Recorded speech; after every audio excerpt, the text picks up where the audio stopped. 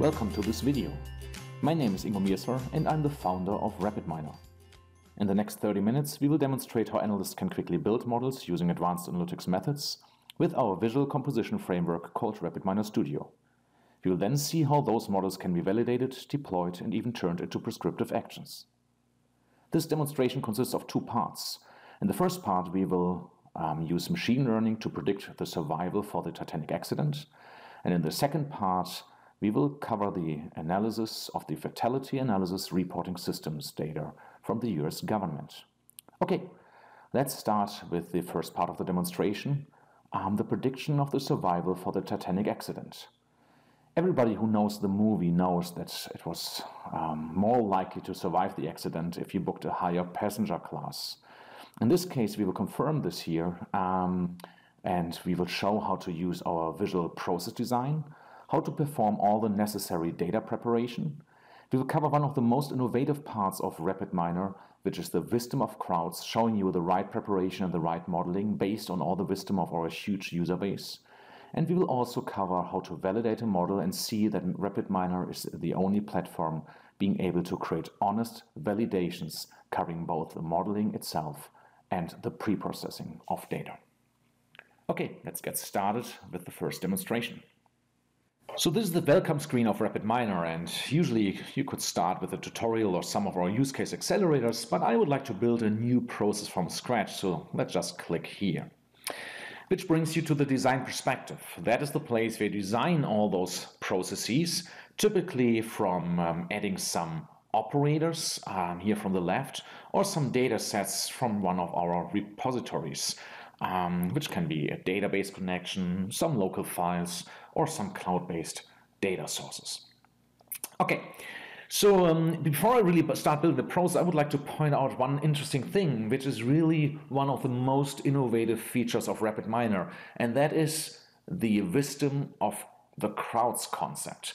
Wisdom of the crowds is an idea where we learn from all the experience of our huge user base of 250,000 users. So we collect how they're solving data prep and machine learning problems, and then we take this knowledge for making recommendations to you as a user, how to solve your data prep and machine learning problem.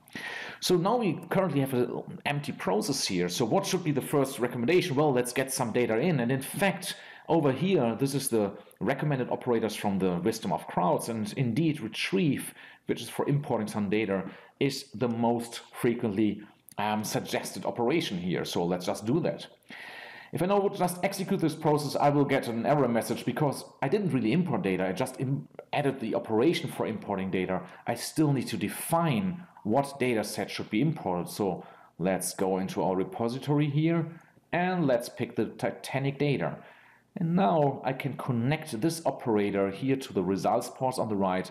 Whatever is delivered from here to there is shown to the user, so the user can inspect the results, but is also used by other applications in case you would like to deploy this process on our server product, turn this into a web service and integrate this process into other applications. Okay, so that's probably the most simple process you can build. Let's execute this. And this is the data. So we have a couple of columns. The most important one is the survival column, indicating if somebody survived the tragedy or not.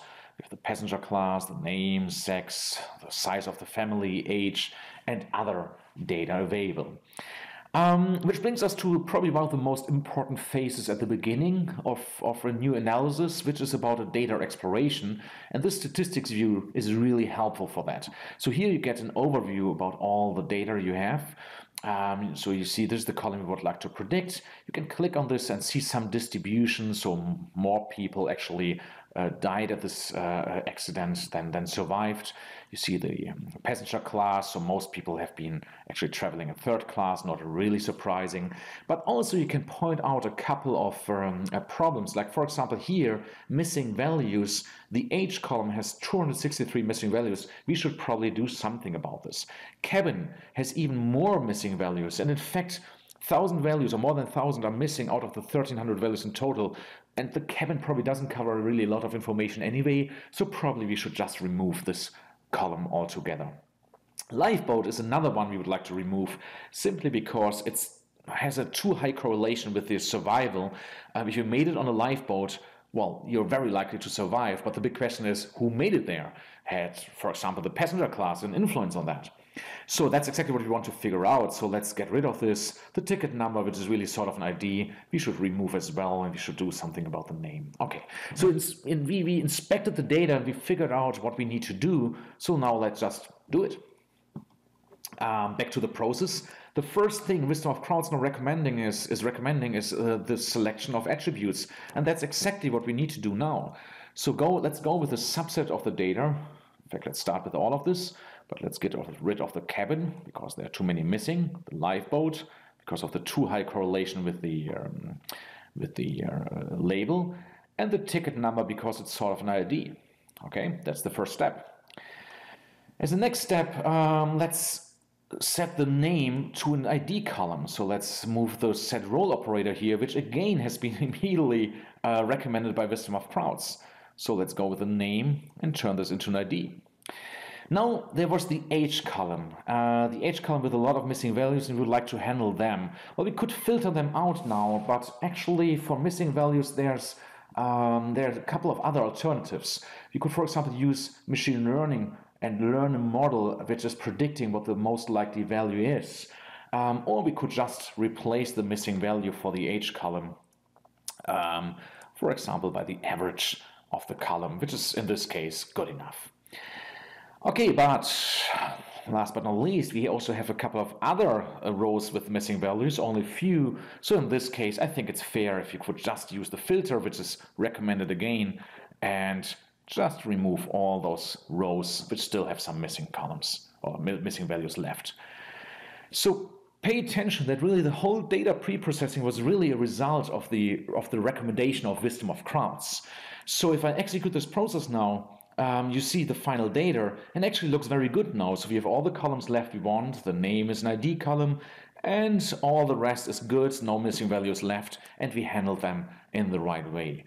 So this was all recommended by Wisdom of Crowds, and that also shows the power. It's not just helpful for new users to figure out what to do, it's also extremely helpful for experienced users because you're so fast by just picking the recommendations from here instead of searching through those hundreds and thousands of operators over here. Okay, now we would be ready for modeling, but before we actually do this, I would just like to point out a couple of other things.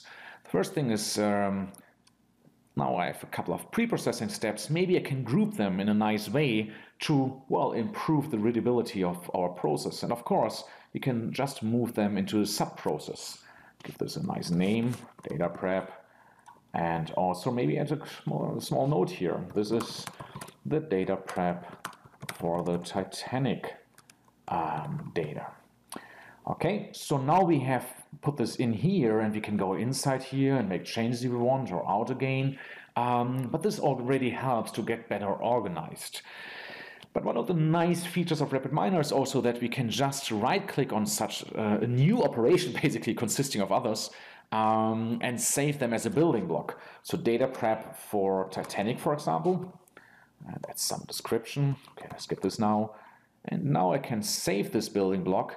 And now whenever I want to, I can also add this data preparation in other processes or in the same process again, like here. And I can also share those building blocks with other analysts in my organization to make us all much more efficient and sometimes even standardized.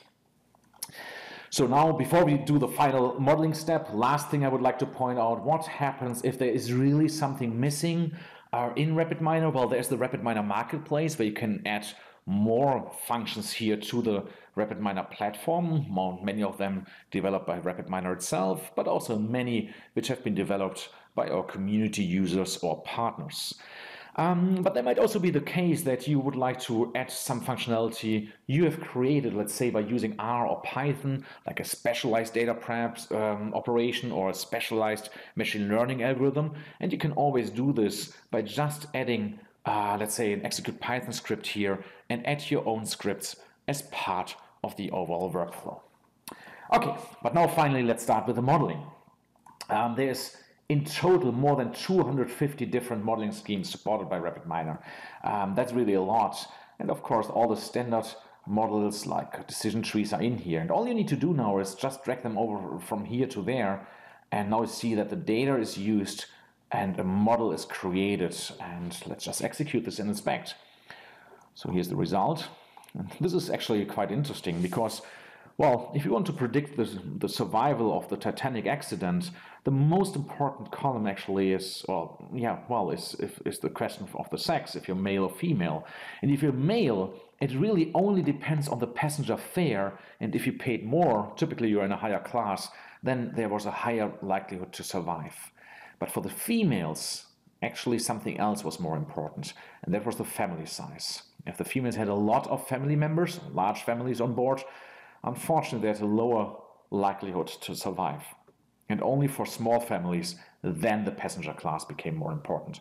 I found this really surprising, and that's exactly what predictive analytics is about. Not just figuring out those models and all those thresholds like here, but also finding those surprising insights, teaching you what really is going on in your data. Okay, so let's just check a couple of other modeling schemes. For example, I can add in a linear regression. And now something interesting happens here. RapidMiner is complaining and tells us, well, it can't really work on this kind of data. But that's again where wisdom of crowds can help. So by just right-clicking here and selecting one of the quick fixes which is suggested, RapidMiner will automatically correct the process and make it work. And those quick fixes are also based on what most other users are doing in a situation like this to fix the problem. So they just pick one. In this case, there is only one. And RapidMiner automatically adds the necessary data transformation to the process here. And then you see, well, I can run the linear regression and you get all the typical insights and the regression model. Okay, so last thing I would like to show, or two things, actually more things. One is ensemble models, like for example a random forest. All you need to do is drag this in again, and then you see that we get actually all the detailed models here, and you can inspect all the models. In this case, I only trained 10. And then really the last thing is the validation of models. So I could now build a complete validation scheme here, or I can use one of those building blocks, for example, a nominal cross-validation, and just add this nominal cross-validation to the process, deliver the model, and also the average, how well the model works. And one of the interesting things of the RapidMiner cross-validation is that it's very modular again. So you can go inside here. Here's the model, a decision tree. I can, of course, change this. But I also can add all kinds of pre-processing before the model. So for example, normalization or a feature selection. And the result of the normalization can then be delivered into the testing process here. And that is extremely important because otherwise you would leak, if you, for example, do the feature selection or normalization before the cross-validation, you would leak information about the testing data into the training process. And that leads to overfitting, or actually more specifically to a wrong estimation of the prediction accuracy. And RapidMiner really is the only platform out here which can cover all kinds of models and pre-processing models to come up with an honest and correct estimation. And here's how it looks like. So the model is able to predict correctly 80% of the cases, and you get all kinds of visual representation like RC curves and others, of course, as well. Okay, so that is the first part of the demonstration around the Titanic data, showing you really how to import data, how powerful wisdom of crowds really is to build those processes, how you can define reusable building blocks, and last but not least, we also covered this honest cross-validation approach of RapidMiner.